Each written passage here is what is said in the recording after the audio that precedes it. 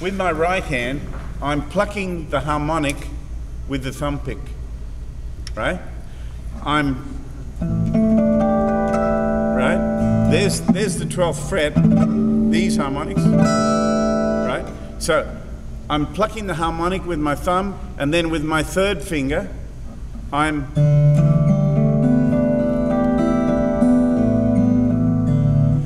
playing the other note, right?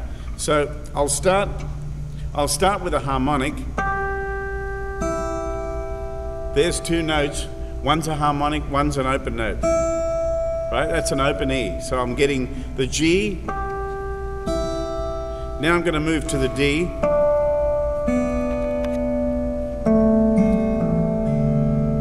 See that?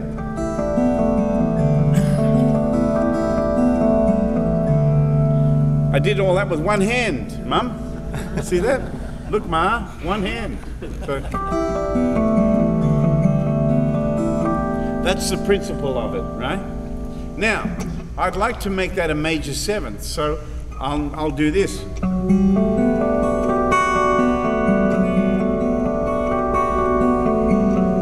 I'd like to make it a seventh.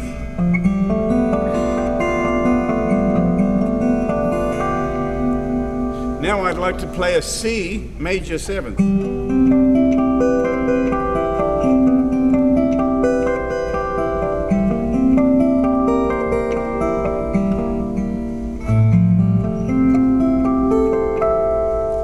All I've done is spell out those shapes. You see that? So I'm now in an F position,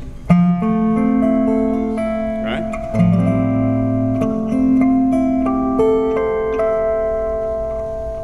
So what I'm doing is I'm playing the harmonic, then spelling out the open note with my third finger.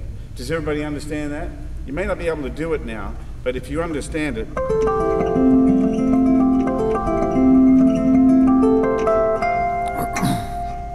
that's how that works.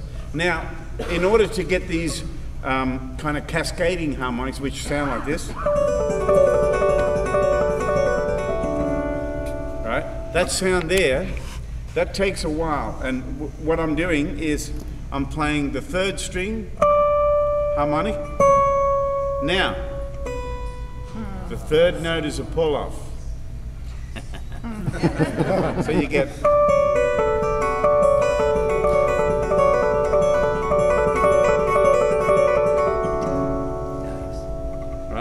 Then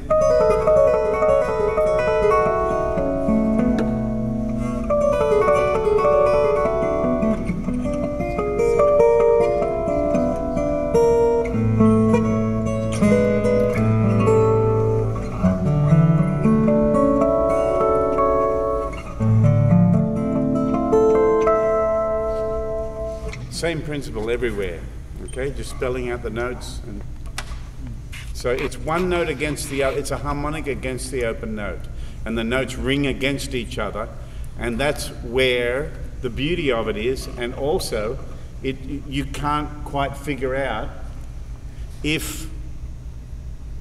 which note is the natural note and which one is the harmonic. Then you know you're doing it right. So.